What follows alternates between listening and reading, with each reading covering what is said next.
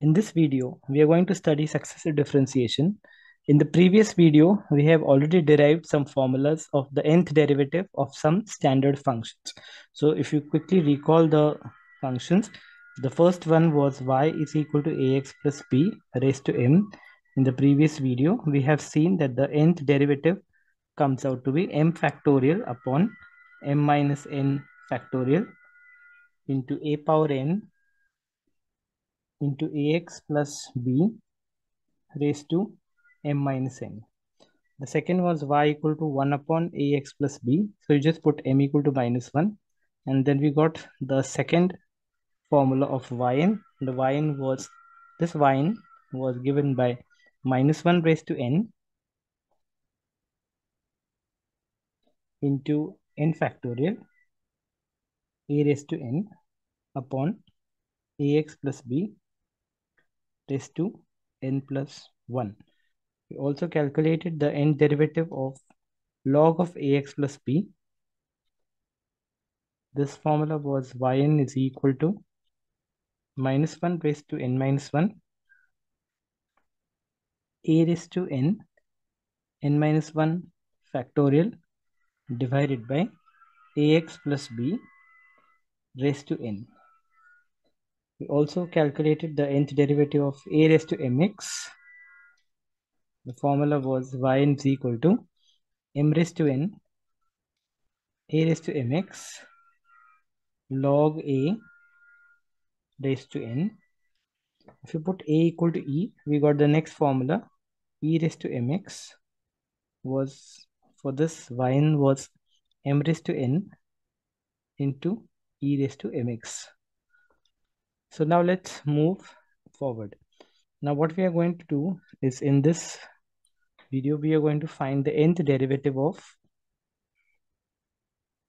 sine ax plus b. Okay, and the similar calculation will go for cos ax plus b. So let's first solve the problem y equal to ax plus b. So when I take the, so I want to find the nth derivative. I want to find a formula for the nth derivative. So we will first find the first derivative. So the first derivative is sine derivative. The derivative of sine is cos ax plus b into a, right? We can replace this cos by sine. So I'll write it as a into cos ax plus b. I want to replace the cos by sine. So I'll write a into sine ax plus b plus pi by 2. Because we know that sine of theta plus pi by 2 is cos theta. So here I've used a formula. Let me write it again. Cos theta is nothing but sine of theta plus pi by 2. So this is working like your theta here, right? And this becomes your y1. And we can write y2 in general. If I do this for y2, I'm going to get a square sine ax plus b plus 2 times pi by 2. Similar fashion, right? If I do y3, I'm going to get a cube sine ax plus b plus 3 pi by 2. In general, I'm trying to tell you that yn is equal to a raised to n sine ax plus b plus n pi by 2. This is the nth derivative of the function sine ax plus b. And therefore, if you have y equal to cos ax plus b, in similar fashion, you're going to get the nth derivative is equal to a raised to n cos ax plus b plus n pi by 2. So these are the next two formulas in our list. Now we'll go to a slightly complicated function. So let me take y equal to e raised to ax sine of bx plus c. So I'm taking multiplication of exponential function and sine function. And then I'm interested in what is the nth derivative of this function, right? So let's go by a routine procedure. So let's find the first derivative. I'm going to use the product rule here. So e raised to ax as it is. The derivative of sine is cos bx plus c plus that into b plus the derivative of e raised to ax will be a e raised to ax into sine bx plus c. Right, now here we have to do a little bit careful calculation. So what we will do is we will substitute a and b. So I'm going to substitute some very special things for a and b. So for a, I'm going to write r cos theta, and for b, I'm going to write r sine theta. Then the above expression y1 becomes e raised to ax into cos bx plus c into r sine theta, because I have a b here, plus a is r cos theta into sine of bx plus c. Correct? So now this looks like what? This looks like this. So e power ax is first of all common, and r is also common. And now this looks like something sine bx plus c cos theta plus, so these two terms are covered, cos bx plus c into sine theta. So these two terms are also covered. So this will be equal to, so y1 will be equal to e raised to ax into r. And now this looks like in the fashion, this is in the fashion sine a cos b plus cos a sine b. This is looking like cos a sine b. And this is sine a cos b. Right? But we know what is sine a cos b plus cos a sine b. It is equal to sine of a plus b.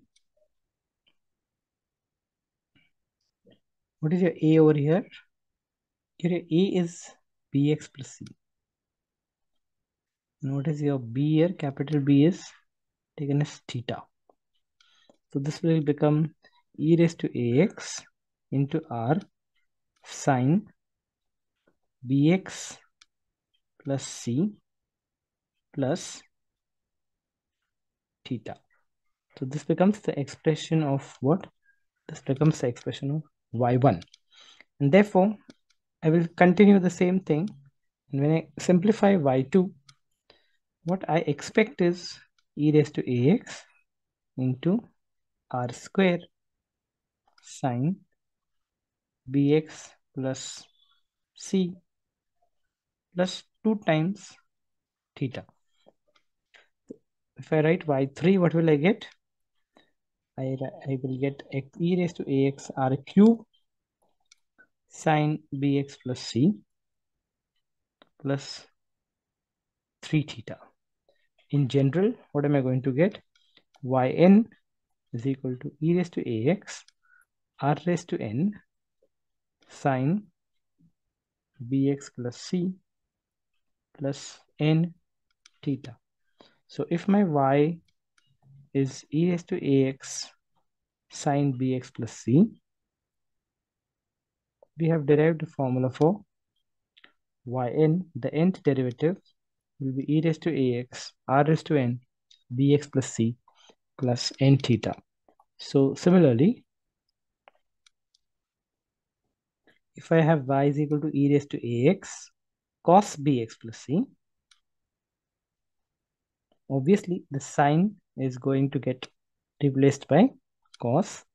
Then similar, we can prove that it is e raised to ax r raised to n cos bx plus c plus n theta. So this becomes your second formula. You have to be very careful that what was your a equal to. If you recall, what is a equal to? A is r cos theta and b is r sin theta. Therefore, if I take a square plus b square, I'm going to get r square cos square theta plus r square sin square theta. Theta is 1. So this is r square. So a square plus b square will become r square. And therefore, the value of r is nothing but root of a square plus b square. Right? What is the value of theta? If I divide a and b, so b by a will be r sin theta by r cos theta. R cancels. So I'm going to get b by a is tan theta. And the value of theta in the above expression is what? Tan inverse b by a. What is the value of r in the above expression? Here you have r. Value of r is root a square plus b square. What is the value of theta in this expression? The value of theta is tan inverse of b by a. Okay. So let's take one simple problem related to this.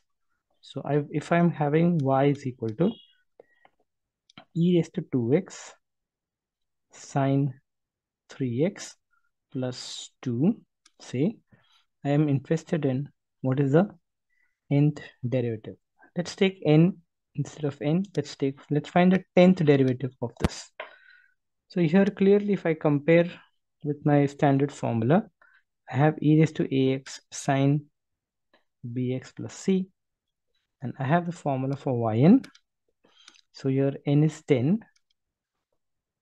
a is 2, b is 3, and c is also 2. What is the formula for yn? You know yn is equal to, if you remember the formula for yn, it was given by r raised to n e raised to ax sine bx plus c plus n theta. So here your yn becomes r raised to, here y10 becomes, we have to find the 10th derivative, r raised to 10 e raised to 2x sine 3x plus 2 c is 2 plus 10 theta. What is your r and theta? We know that r is given by square root of a square plus b square. So r is square root of 2 square plus 3 square, which is root 14. And your theta is tan inverse b by a. So your theta is tan inverse 3 by 2. And therefore my 10th derivative for the given question will become root 14, because it is r raised to 10, and substituting it here, e raised to 2x sine 3x plus 2 plus 10 into tan inverse 3 by 2. So this becomes your 10th derivative of the given function. Okay, let me take one more example. I'm interested in finding the, if let me take, say y is equal to e raised to 7x. I'm interested in finding the 15th derivative of e raised to 7x. And the formula which we have done in the previous class, in the previous lecture, you know, if y is e raised to mx, then the formula for nth derivative was m raised to n e raised to mx. So by this formula, it is clear that e raised to 7x, the 15th derivative will become m, here is 7, and n, which is the 15th derivative. So it is 7 raised to 15 e raised to 7x will be the 15th derivative of the given function. If I take y is equal to sine 5x, and I'm interested in finding the 20th derivative of sine of 5x, we know that by formula y, which is equal to sine bx plus c, the nth derivative was given by sine ax plus b. You can see the formula above we have derived. This a raised to n sine ax plus b plus n pi by 2. We have proved this formula above. So in that case, here a is 5, b is 0, n is 20. So I want to find the 20th derivative.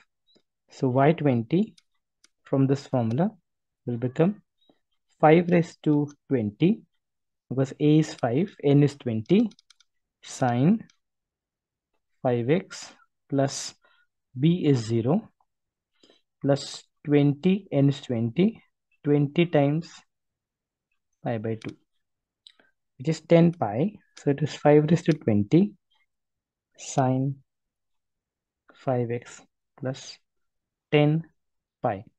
And we know that sine of theta plus 2 pi is sine theta. So this will become 5 raised to 20 sine of just 5x, because we know that sine of theta plus 2 pi is same as sine theta. So sine theta plus 2 pi k is also sine theta. So therefore 10 pi is a multiple of 2 pi. So sine of 5x plus 10 pi will become sine of 5x. Let's take one more question. If I have y is equal to x square minus 1 upon x square plus 1 upon x square minus 1. I'm interested in the nth derivative of x square plus 1 upon x square minus 1. Now this doesn't fit in any of our previous formulas. Then how am I going to find the nth derivative? If you carefully observe, this y can be smartly written as x square plus 1 upon x plus 1 into x minus 1. And I'm going to do the partial fractions of this ax plus 1 plus b x minus 1. Then using the method of partial fractions, I'm going to find a. So I'm going to put x square plus 1 upon x minus 1, and I'm going to substitute the value of here is x equal to minus 1. So this will be 1 plus 1 upon minus 1 minus 1. So this will be minus 1. For b, using the method of partial fractions, we know how to find b. You take x squared plus 1 upon x plus 1 and substitute here x equal to 1. So you'll get 1 plus 1 upon 1 plus 1, which is 2 by 2, which is 1.